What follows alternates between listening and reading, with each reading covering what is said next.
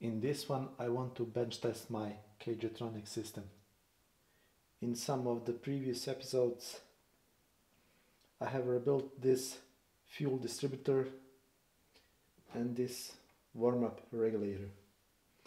I want to test system pressure, control pressure and few of the individual components. You could do all this testing with your system in the car using one of these K-Jetronik fuel system pressure tester. I have some bunch of fittings here, fuel hoses and a few fuel containers to test it out, but you don't need all of this. This is how it would look inside your car. You got your electric fuel pump connected via this hose to your fuel accumulator. I bypassed it in this situation. From your fuel accumulator via hard lines beneath the car to your fuel filter, and from the fuel filter to this fuel distributor. In the same bunch of fitting there is a connection to your cold start valve. It works in connection with this thermo time switch. When the engine is cold, this thermo time switch completes the circuit and activates this fifth injector for 1 to 8 seconds, and it sprays fuel to help with the cold starting. There is one more component to this K-Jetronik system, and it's this air auxiliary valve. We'll test it out later in the video. This helps to add more air in the mixture when the car is cold.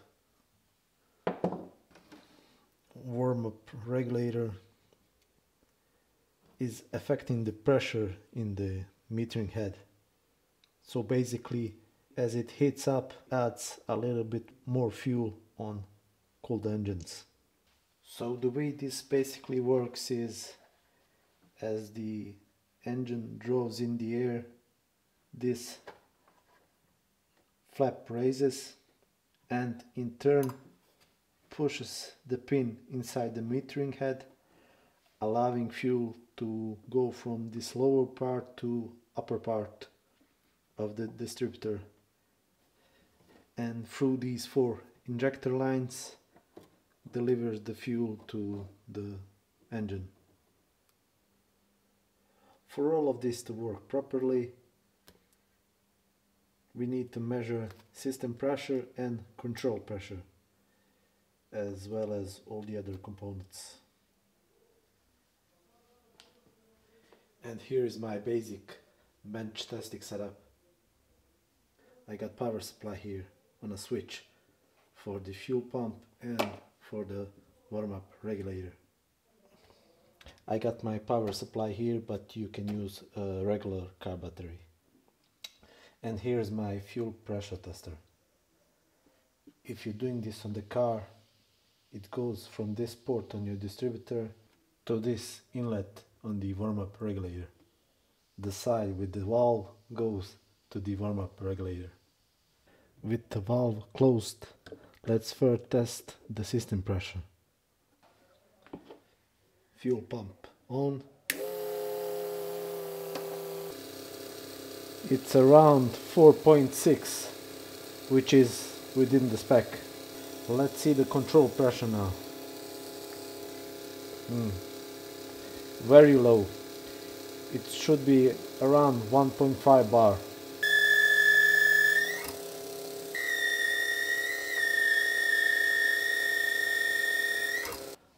I'll apply 12 volts to the warm-up regulator so I can check for warm control pressure.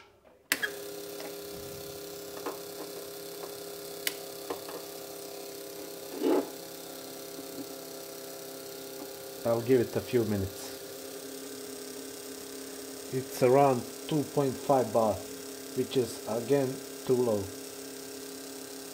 I have already rebuilt this warm-up regulator, so I gotta open it up and see what's wrong with it.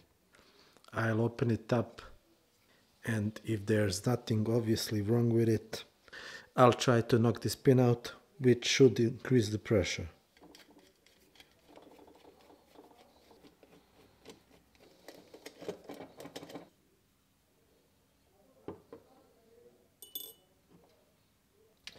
This is the part I want to knock in. This stud is a bit rusty, so I need to clean it up before I can push it out or knock it out.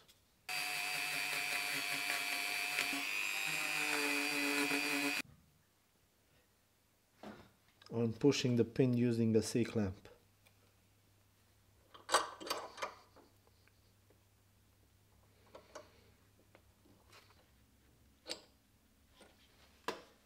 I'll reassemble it now and check the pressures again.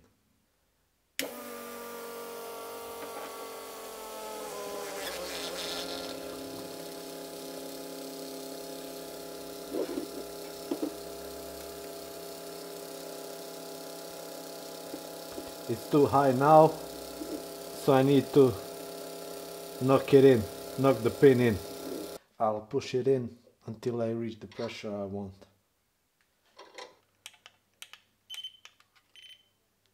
It's about 20 degrees.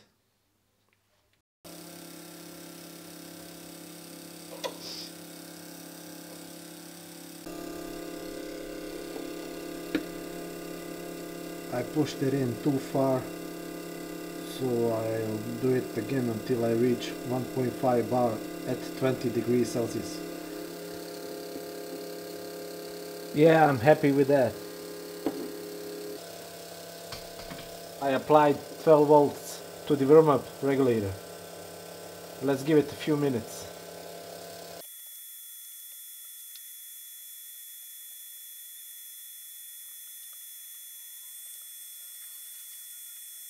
After a few minutes it sits around 3.2, which is a bit too low. It should be at least 3.4. I'll play with it a bit more until I get the result I want.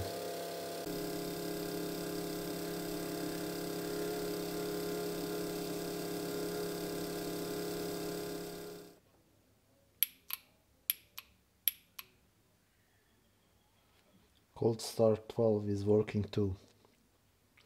I'll have it tested more once it's in the car.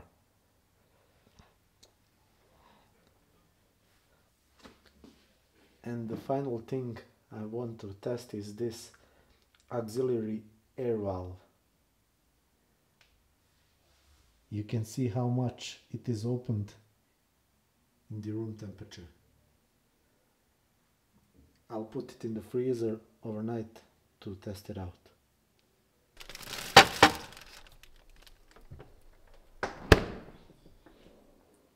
After some time in the freezer, it's completely open.